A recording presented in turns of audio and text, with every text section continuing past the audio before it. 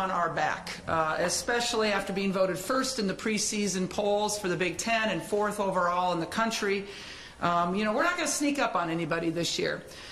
We shouldn't be, after coming off of a historic year last year, winning both the conference tournament and the regular season title. But we have every reason to have high expectations for this season. We start the best point guard in the nation in Caitlin Clark. Last year was voted the Dawn Staley Guard of the Year and the Nancy Lieberman Guard of the Year. You've seen the nation's respect. I mean, this past week she was named preseason Player of the Year for the Big Ten. AP All-American, unanimous, and to get anybody to agree unanimously on anything these days is almost impossible. But everybody knows that she led the country in points last year at 27 points a game, but sometimes people forget she also led the country in assists at 8 per game. We return Monica Sinano, preseason All-Big Ten, for the second straight year, and should be after leading the country at 68% field goal shooting. Today she was named to the Lisa Leslie watch list, and I really believe that Caitlin and Monica are one of the most dynamic duos in the country. All of our starters returned from last year. McKenna Warnock, the third leading scorer on our team, the second most effective three-point shooter, the second best rebounder on our team.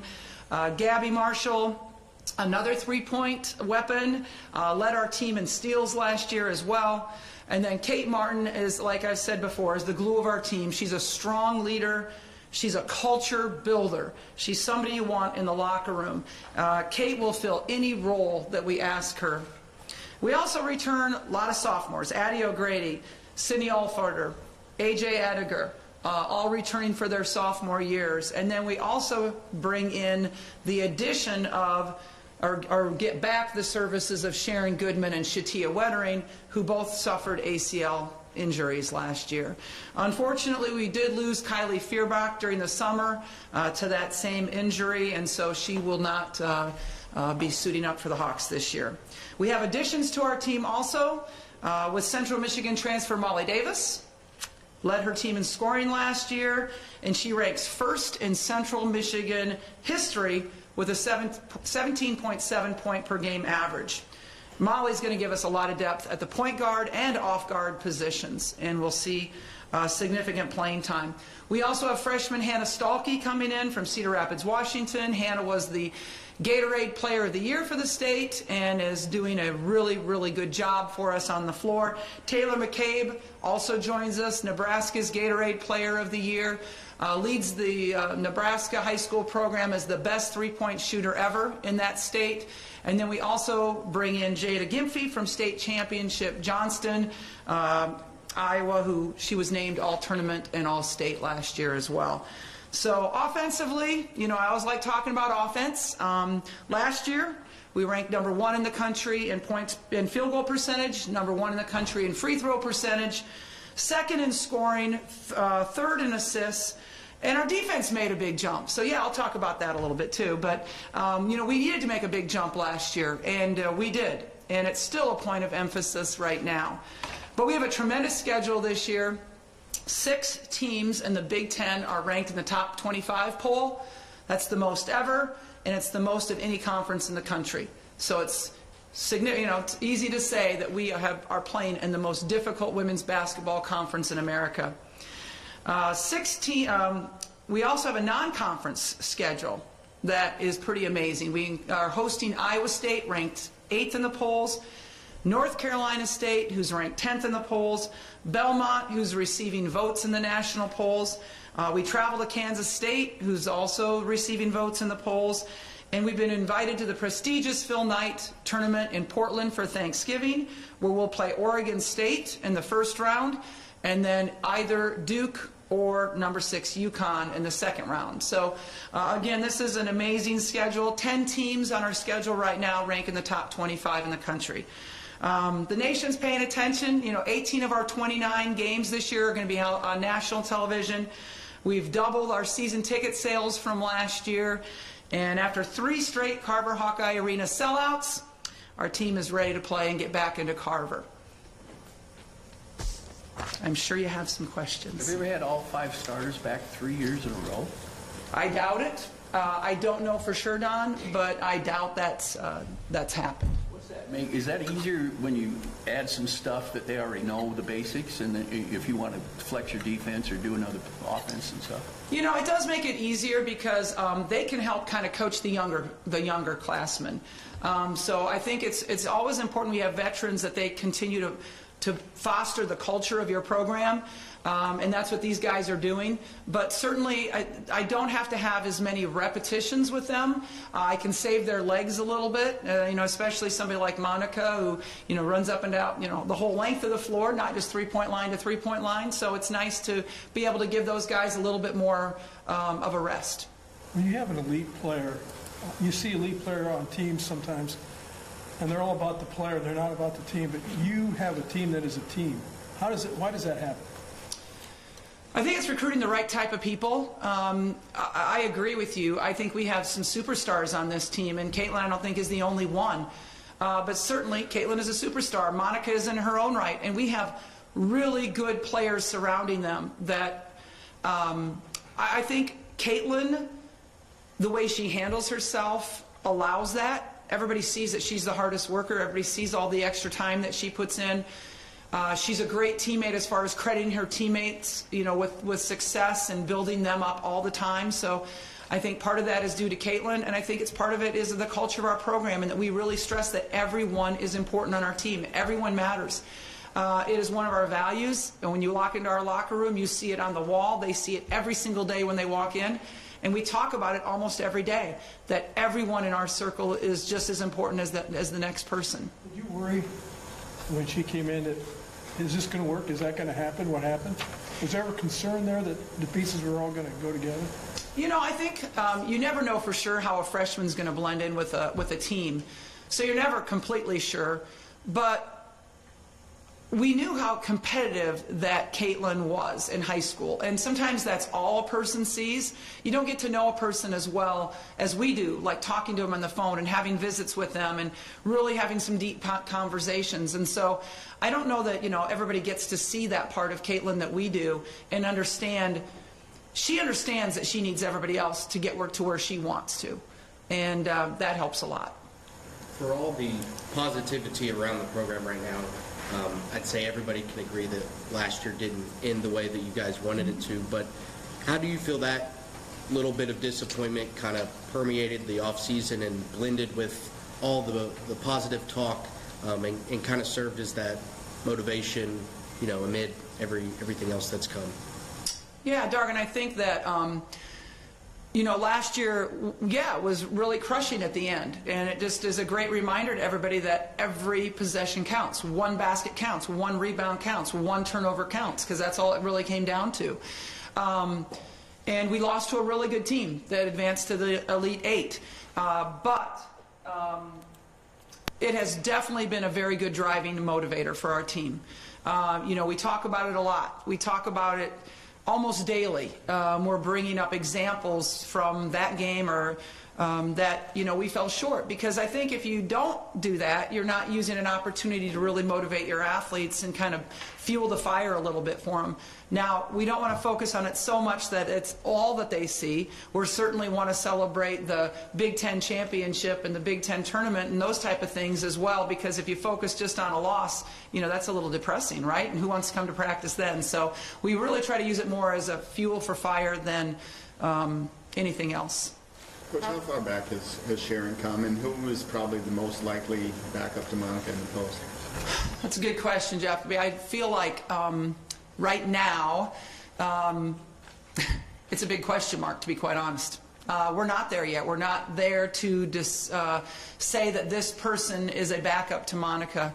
It's still a tight race, and right now, you know, Sharon is competing for that time, but also A.J. Ediger, also Addison O'Grady, and we've been messing around with Hannah Stahlke at that position a little bit as well.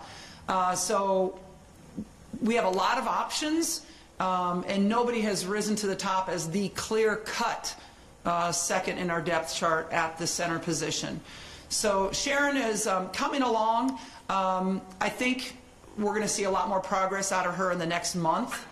And I'm really looking forward to it. We really held her out of most of the summer activities, but I don't know that did her any favors right now. I think she still has a little ways to go where she feels confident on the floor. Have you guys played around with the idea of having Monica and Addison on the court at the same time, or Monica and Hannah, so that way you still have the scoring threat in Monica, but maybe a boost in rebounding? Yes, absolutely.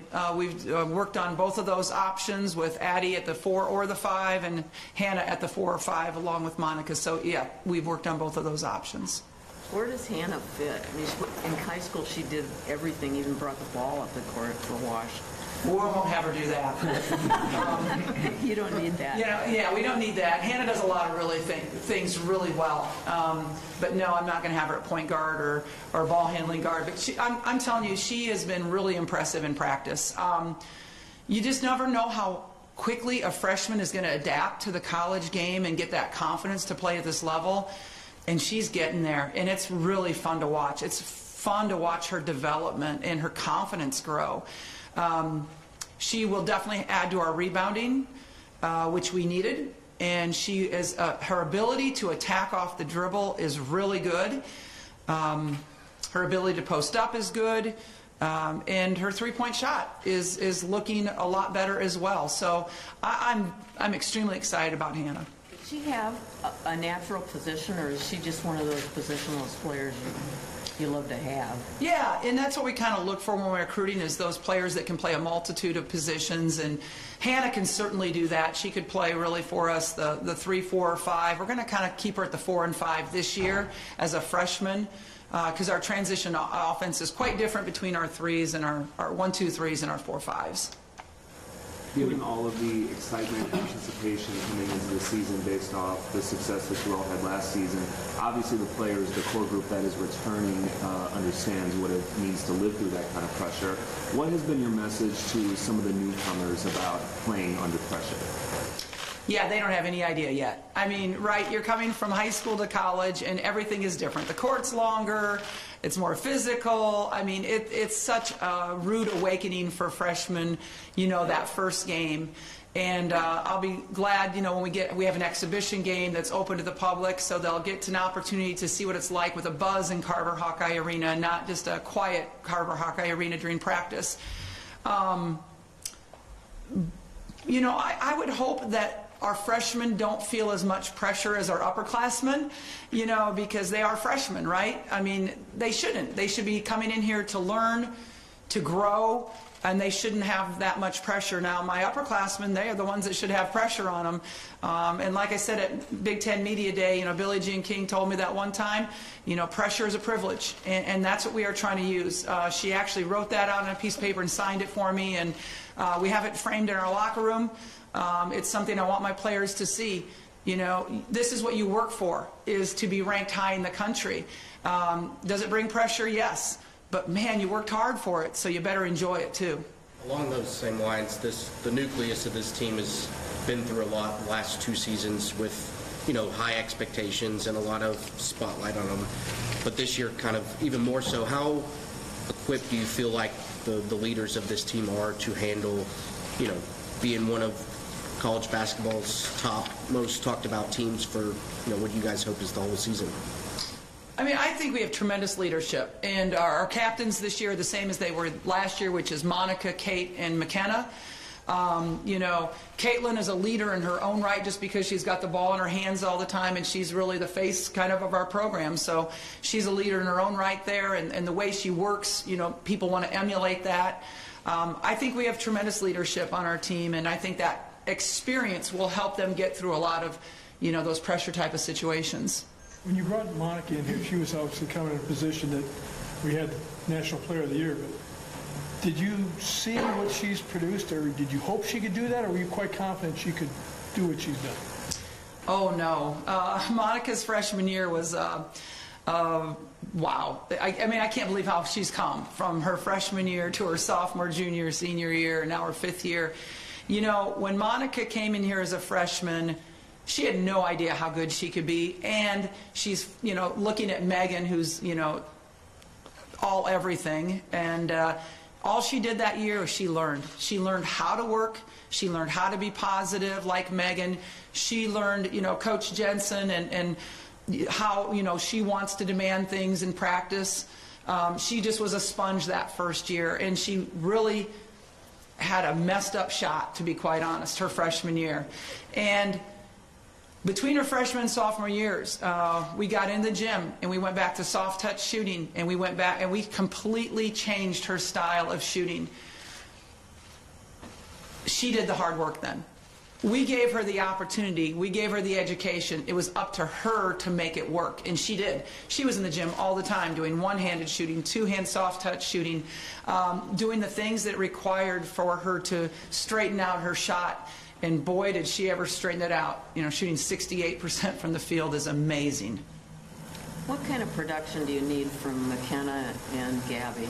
Yeah, Susan, I think that's a key for us, right? Everybody knows about the two, and so what are we going to get out of the other three, and what are we going to get off the bench? That's what's going to take us farther. You look at where you can get more production than you did last year. Can we get more from Monica? I don't know. Can we get more from Caitlin? I don't know. That's pretty hard. But yeah, I think we can get more from the others. And when you have people that are really lethal from three-point range, like McKenna is and like Gabby is, it makes the other two, Monica and Caitlin's job, so much easier, because they cannot just focus on those two. The minute you focus on those two, we got somebody else that's going to knock it down. So I definitely think McKenna can also help us in rebounding. I think that's an area that she can get better at this year. I think the initial thought when you brought in Molly Davis was that she was going to be back up to Caitlin. It sounds like she's going to have a bigger role than that. Mm-hmm. What kind of do you expect to see out of her this year? Yeah, I've been very happy with Molly. We did recruit her as the backup to Caitlin. Okay, now think about how hard that is. You are all everything for Central Michigan. You competed against Iowa in the NCAA tournament and had 18 points on us. And then you transfer here knowing that you're going to back up the point guard. Go from playing 35 minutes a game to, backing up, maybe 8 minutes a game. So we told her right up front, this is your number one role, but you're also going to compete for off-guard minutes. And that is, I've been impressed with how well she plays away from the basketball. She's crafty, she's deceiving, she's really a smart basketball player. And so I'm very, very excited. I think that's going to be an X factor that people haven't figured out with our team yet. The chemistry of this team has obviously been talked about a lot over the last few years. From that standpoint, how has Molly kind of weaved into the group, so to speak? Anytime you bring newcomers in, whether they're transfers from another program or freshmen, you have to bring them up to speed on the culture of your program. So it's something we talk about, again, all the time. It's something, we meet every other week and have a team meeting about team dynamics with a sports psychologist on staff here. And again, it helps when you have people that are older that embrace your culture so that they can pass it along. And at that point when you're coming in, it's either like, well, I can't be a jerk and wreck this, I mean, you want it, and it feels good. I mean, our gym feels good when you're there. Our locker room feels good when you're in it. You don't want to mess that up. You want to be a part of that. And so, I'm just really happy with the way that our culture gets passed down from year to year. You've got shooters on this team. Where does Taylor McCabe fit in as far as, being a really good outside threat for you? Is she kind of a Dixon kind of kid, or? Yeah, that's a good analogy, Jeff, having her being a Melissa Dixon type of a player where she's a knockdown shooter. Yeah, she's probably not going to do too much damage right now penetrating to the hoop because she is a little bit slight in size. And, we've got some work on defense. As a freshman, she's got to work on that. But she has a quick release, just like Melissa did. That's a really good analogy. At one time, Caitlin was 6 for 9 from beyond 30 feet. Who does that? Who keeps track of that? I don't know. Yeah, I don't keep track of that. But, sometimes she's more open from 30 feet than she is from 20, so. Rebounding and defense were some of the things that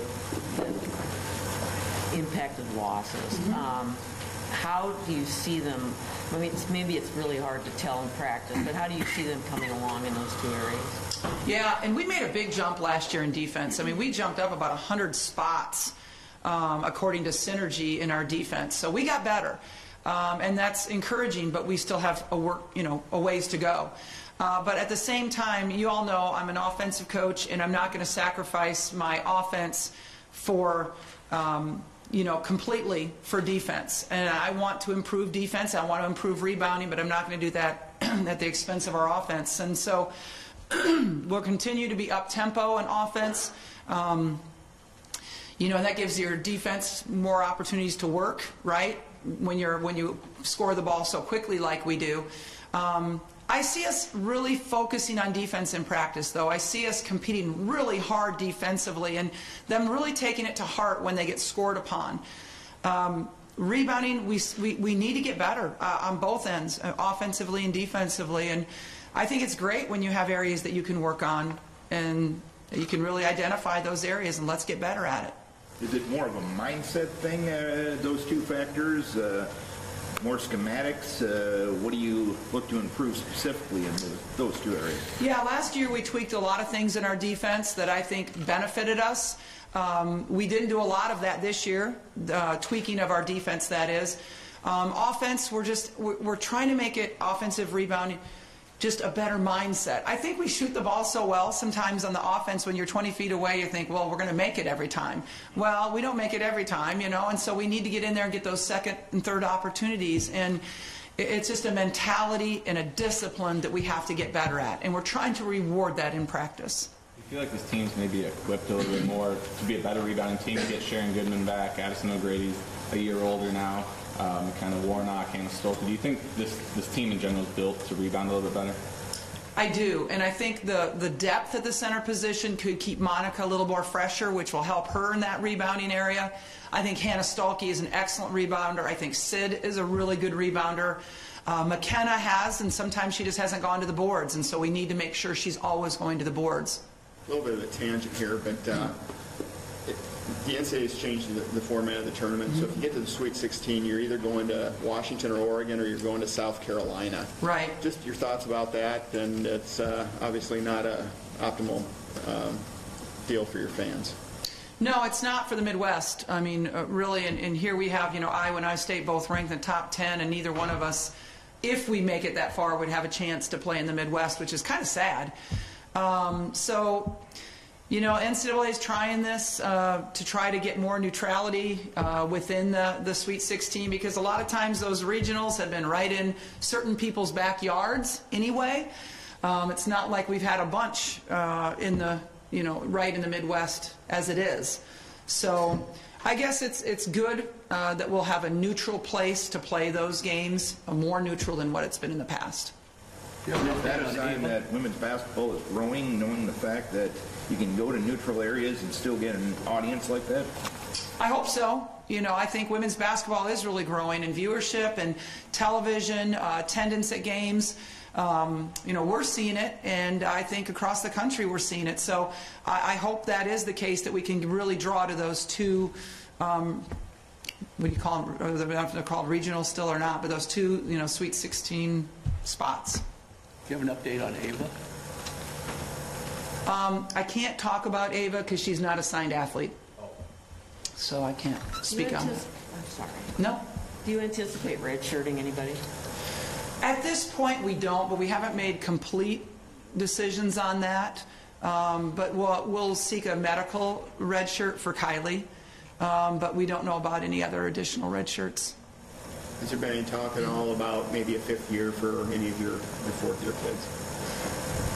Yes, we've had those conversations. I'm not really ready to say who's taking it and who's not yet, but we have had those conversations.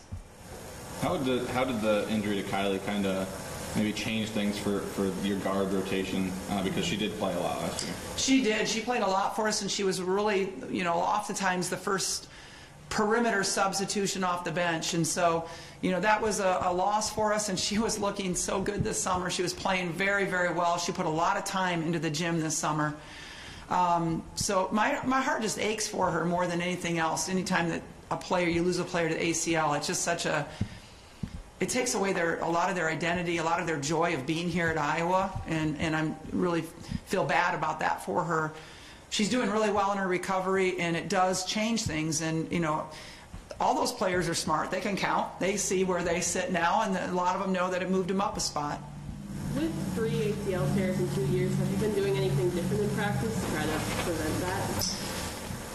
We've always done things to try to prevent ACL tears, whether it's in our strength training room, and strengthening the quads and making sure that they have equal strength between the hamstrings and the quads, also being flexibility.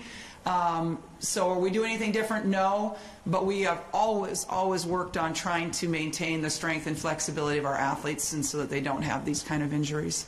Is there anybody that we don't know about that might be that's made a big jump this year, or might be a surprise, kind of up the ladder depth chart wise? I think the biggest surprises will be Molly, because you just don't know her yet and you haven't seen her yet.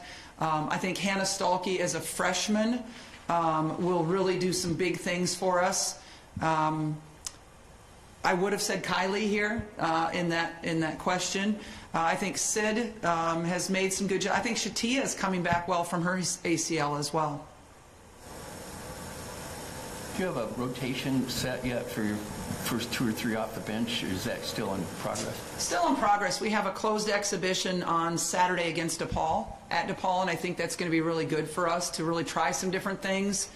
And so that should be a lot of fun for us, but we haven't come up with a set rotation yet. And who knows, those things can change too as the year goes on. You said you went to you're going to DePaul this year. Any reason why We're not playing Creighton? Yeah. Do I need to explain that? A little bad taste in our mouth, and obviously, and something, DePaul's a great team. They were ranked #1 in the country in points per game, playing the Big East. And I called Jim and explained the situation. He was great with it. He totally understood. We've been doing that a lot of years, and it was just time for something new, and especially after that situation last year. Was it just because of the fact that you played them twice somewhat recently in the NCAA tournament that is kind of a downside of playing them in the beginning of the year? Yeah, I mean, you want to play in the NCAA tournament. You'd really like to play people that are unfamiliar with you, and we keep kind of running up against them because they are such a good program. Now, it could happen with DePaul again this year. You never know. They were sent to Iowa State last year. So, it may not do us that much good, but you're right. We've played them, a couple times here. Back to roster, are you locked into starting the same 5 you went with last year? I'm pretty locked in. I'm not going to say completely, because we don't have to, open up till November. But, right now, I don't see why we wouldn't start that way. Where does Jada fit in? Jada fits in we've been trying to play her at the power forward position. We'd like to have her play the 3 and the 4 in time. But we're, again, with freshmen, I don't like to give them so many roles that they have to learn so much, because they're learning a lot as it is. So right now we're kind of focusing on the power forward position for her. All right. Thanks a lot, you guys. Appreciate it very much. Look forward to working with you guys.